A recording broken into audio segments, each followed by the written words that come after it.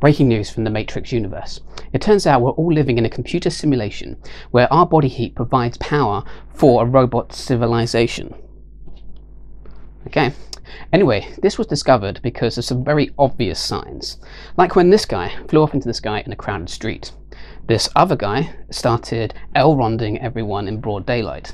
And these Men in Black rejects performed amazing feats, like leaping tall buildings in front of police without mind wiping them afterwards.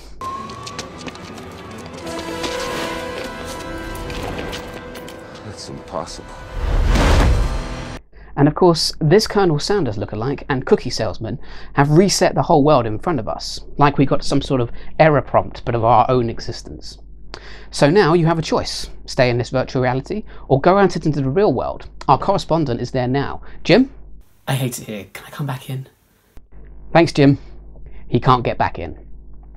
Now that we all know this is fake, it's time to live it up.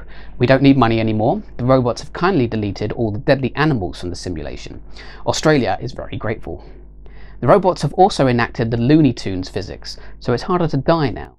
We've also agreed with the robots that they would give us food, but it wouldn't make us fat. I mean, this food technically isn't here. There isn't even a spoon. This just in, apparently the robots liquefy dead humans and feed them intravenously to the living humans in the simulation.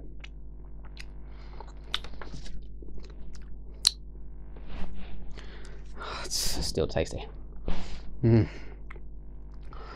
Let's go to the weather. What is wrong with the sky?